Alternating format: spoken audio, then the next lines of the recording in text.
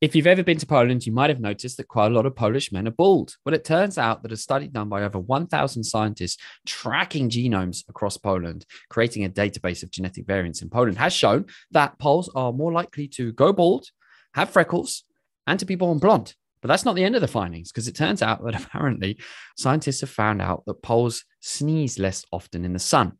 Another interesting finding that they found out is that Poles apparently don't have some miraculous ability to handle alcohol any more than their European counterparts, although they do have more than people in Asia. So this is a fascinating set of studies which have found out lots more about Poles than I realized. I had no idea about sneezing less often in the sun. And this is contributing to this project called Our Genome, so mapping genomes across Poland. Isn't that interesting?